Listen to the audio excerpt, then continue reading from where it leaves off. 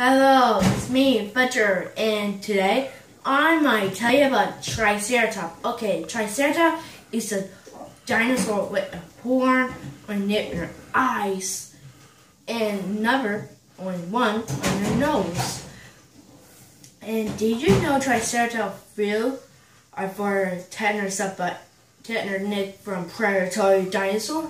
Well, okay. Triceratops are plant-eater dinosaurs might eat only plants and live about 65 million years ago. That's all the way to late Cretaceous period, all the way to North America. That's the same place that we live. Well, when their diet are also plants, tough plants, when they're massive tough beak, lizards crunch down tough plants. And a baby called hatchling, and hatchling means their baby from May and crack their eggs and hatches. And most baby Triceratops eggs are size like this one. And that's right. Most Triceratops can run about 10 miles per hour.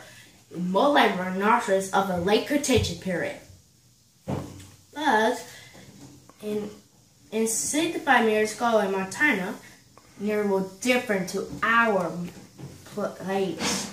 And also, in 65 years ago, Earth's asteroid coming will race out Earth, coming darkless and come cloudless and kill all dinosaurs like Triceratops. And now, dinosaurs don't exist, but now exist now because we found fossils of them, like Triceratops. And Triceratops made their horn face because 3 horns in their face. See, two long right here, and 1 long right here. And most of is one great armored dinosaur. Well, not really armored, with horn. Got that?